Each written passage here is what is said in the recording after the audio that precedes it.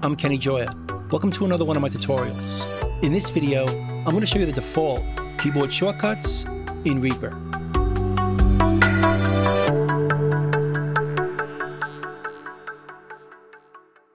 Now we're going to do the second half of the default keyboard shortcuts in the View menu, starting with the Region Marker Manager.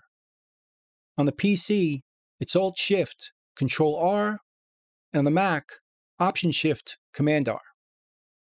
Hit that keyboard shortcut, and that opens up the Region Marker Manager right here.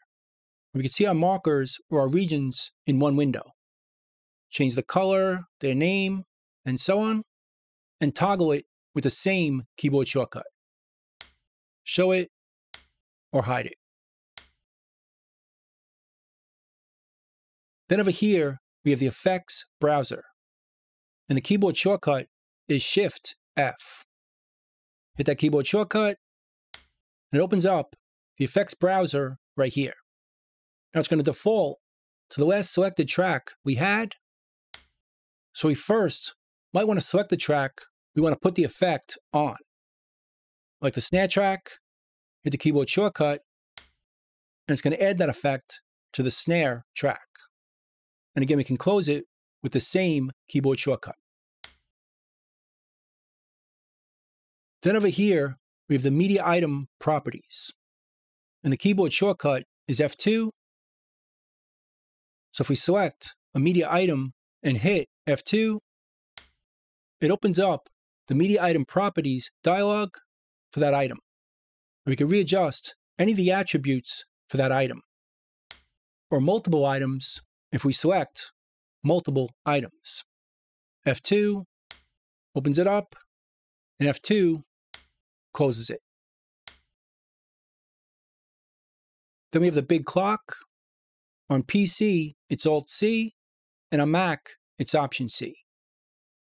And if we hit that keyboard shortcut, it opens up the big clock. But notice, it also opened up the Docker, because the big clock is in the Docker. If we took it out and made it separate, it's going to toggle as a separate floating window. Close it or open it like that. And the same thing for the performance meter. On PC, it's all Control P, and on Mac, it's Option Command and P. Hit that keyboard shortcut. It opens up the performance meter, but it's docked in the Docker, just like the video window. And again, if we separate it, it's going to open up as a separate floating window.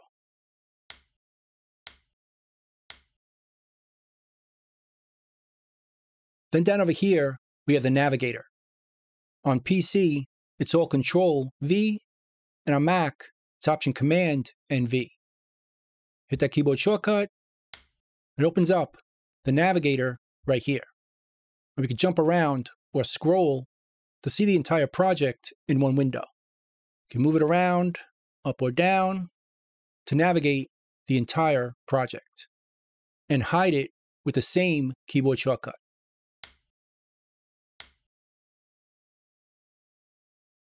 Then down over here, we have the virtual MIDI keyboard. On PC, it's Alt-B, and on Mac, it's Option-B. If we hit that keyboard shortcut, it opens up the virtual MIDI keyboard, which is really useful if you don't have a USB MIDI keyboard. We can use a computer keyboard instead. Just make sure our tracks are set to virtual MIDI keyboard as the input. Make sure this window is in focus.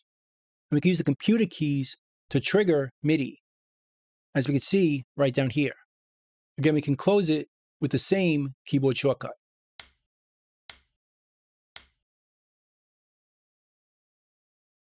And then finally, right down here, we could show or hide all the floating windows in our project with this keyboard shortcut. On PC, Alt Control F, and on Mac, Option Command F. So let's open up the video window, the big clock, and the performance window. Let's say we wanted to close all these windows with one keyboard shortcut.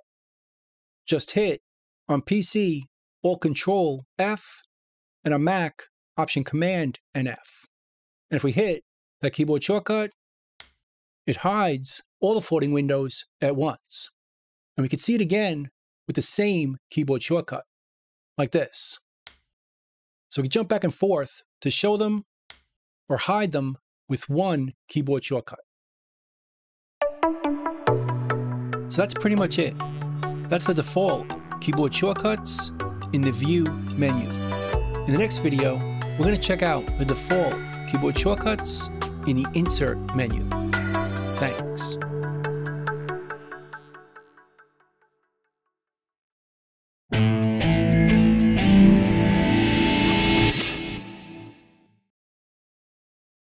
Bye.